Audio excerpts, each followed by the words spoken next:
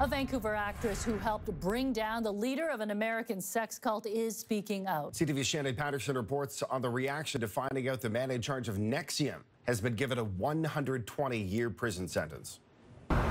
Sarah Edmondson is breathing a little easier today. I woke up feeling very aware of how much more safe I feel and very proud of everything that we've done. And when I say we, Team Takedown has done to put Keith behind bars. The Vancouver actress and former NXIVM recruiter helped take down the group's leader, Keith Raniere, sentenced Tuesday to 120 years in prison for sex trafficking, extortion, and racketeering. I joined in 2005 thinking it was a personal and professional development program. I had many years where I learned some wonderful things, great tools, great community, and it wasn't to the very end that I'd found out what it actually is. In 2017, Edmondson went to the FBI. She wasn't the first NXIVM member to try to blow the whistle on Keith Raniere, but she had proof on her body. The collateral that I'd given, also known as blackmail, was used as a gun to my head to pressure me to do it. She was branded with the initials of Raniere and fellow actress and NXIVM member Allison Mack. Emotional abuse is hard to prove. I had a physical mark on my body that drew people's attention to say, what the hell is going on in this group?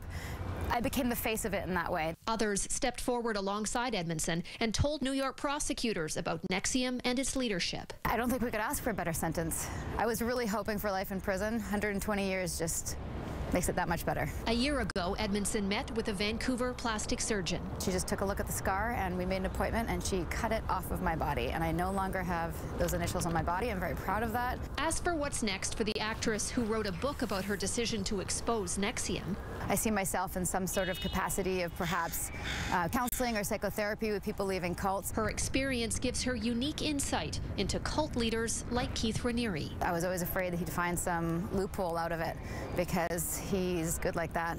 But today we know that justice has been served. Shannon Patterson, CTV News, Vancouver.